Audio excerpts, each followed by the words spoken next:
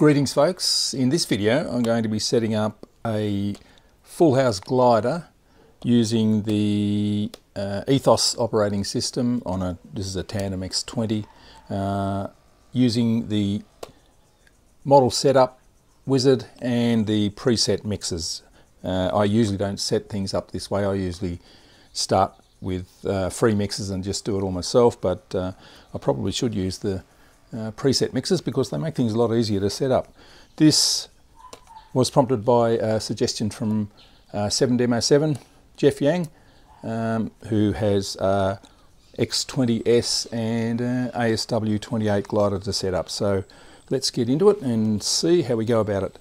I'm not really an expert of doing it this way, so we'll be learning as we go along. I'll be using my Phoenix 1600 sloper because that has flaps and it's small enough to be able to show on the screen too. So receiver I'm using is X8R.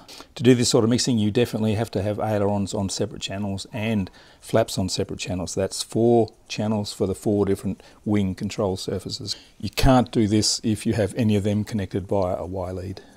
So the mixes I'm going to set up are normal ailerons, crow braking with elevator compensation. So crow braking or butterfly braking is flaps down and elevator up.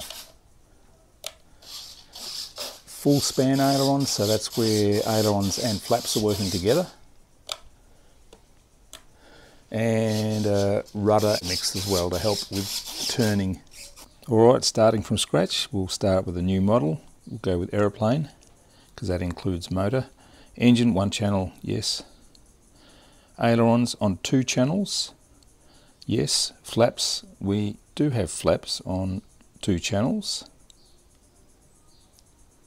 Traditional tail, elevator 1 channel, rudder 1 channel.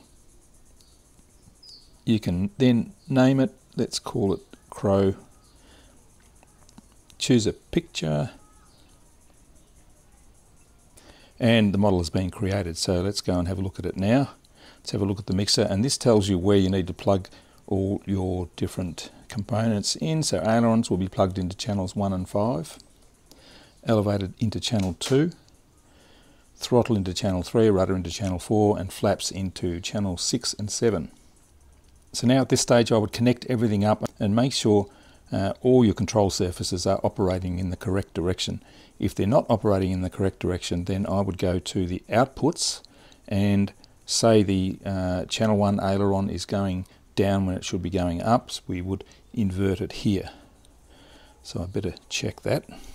So quick check, ailerons are both going the same way, so that's odd.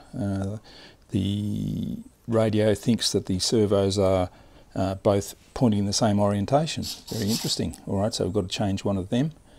Rudder is going the wrong way, elevator is going the correct way. So, and flaps too, we need to check flaps. We'll have to set them up actually.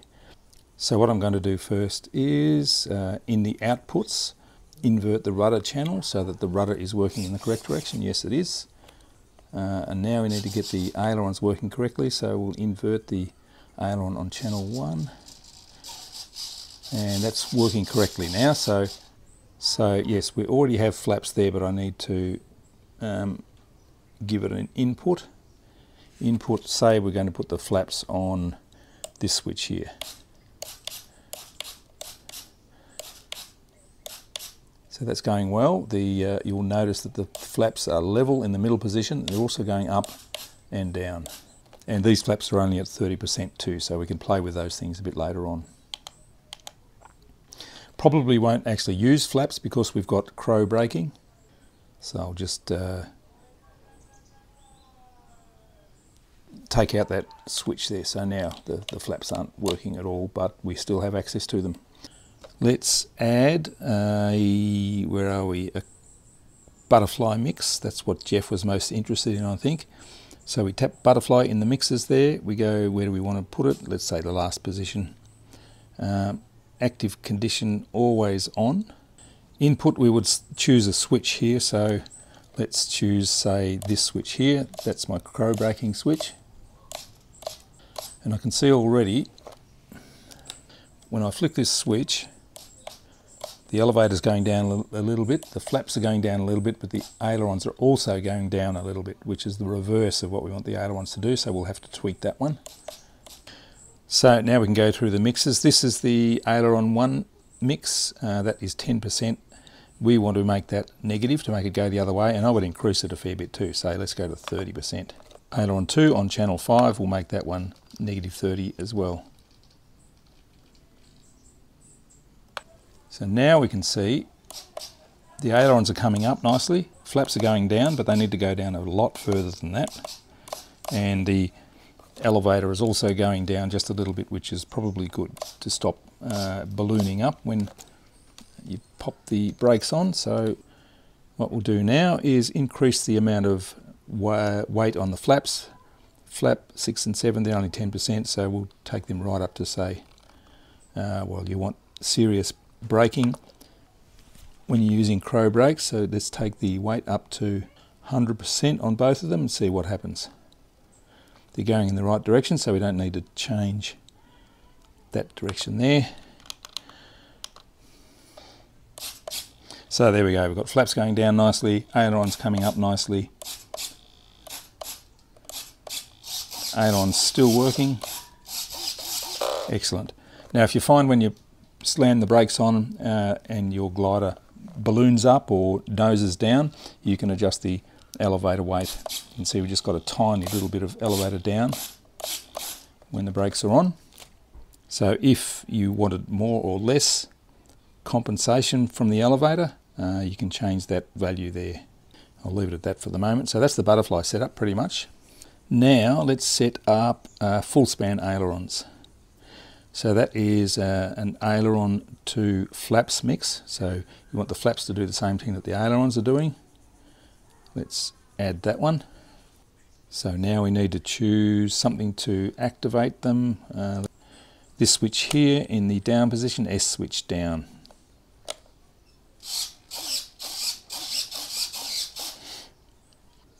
And we'll put the weight of that up so we can see what we're doing too. Let's put it up to say 60%. So the flaps will follow the ailerons 60% of their travel.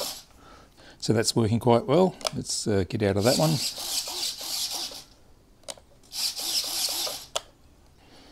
Okay, so we have butterfly, ailerons to flaps. Let's add rudder with ailerons.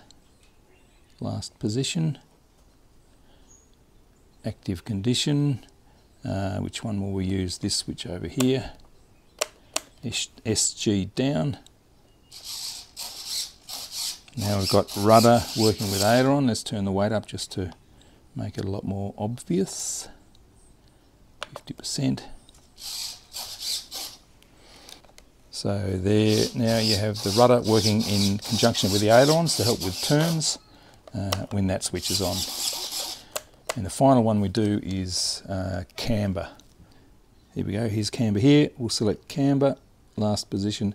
That gives a little bit of down deflection of, or up and down deflection of ailerons and flaps together. So we can choose a switch for that one.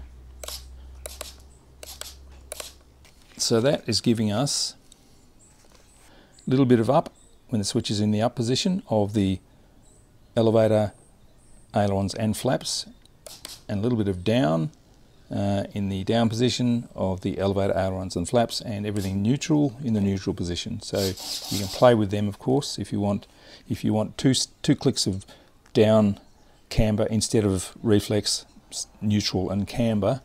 You can apply a curve here, which I will do. Let's add a curve type, custom curve, need 2 points, points configuration, point 2 Y, we need to just put that up to 100. That way we only get an action from 0 to 100 of the switch. So that just gives us 2 clicks of down deflection rather than up, middle and down. You might have that for a speed, float and thermal settings, but you can play with them of course and get them to do whatever you want. So yeah, let's go through that again. We have ailerons, elevator, rudder all working correctly. Can't remember what we're doing now. Crow braking on this switch, flaps going down, ailerons going up, and elevator going down a little bit. Rudder working with ailerons on that switch. Full span ailerons there. And camber on that switch. So hopefully that clarifies things for you. It makes complicated mixing reasonably easy. You just have to go in and play with your weights and the direction of the weight, the negative or positive, to make sure they're all going in the correct direction.